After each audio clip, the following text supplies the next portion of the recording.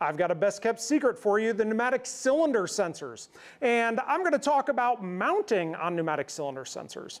There are a couple of different ways to mount. In a C-slot or T-slot like this, some sensors have to slide in from the end like this. And so that can be a little bit challenging when you have long cylinders, you have a lot of automation close together, and maybe a mounting plate or something here. That can be a little challenging to get the slide-in sensor or to replace the slide-in sensor.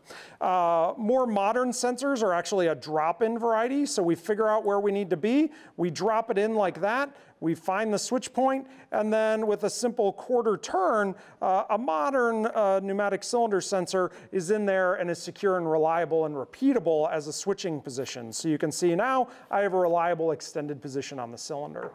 Other styles of mounting can be on like a round body or a tie rod style.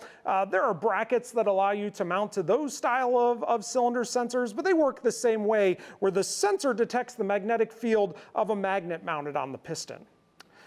With the modern installations with sensors like this, it's flush mounted so that you can have a lot of tight spaces and automation all close together, and it's not going to get knocked or bumped by somebody working in the area or working around it.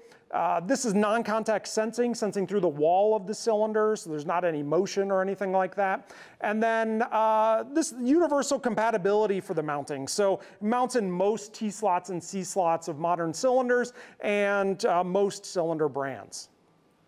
This is true for, the way these mount is true for most magnetic field sensor technologies like Reed, Hall, and magnetoresistive technologies like GMR and AMR.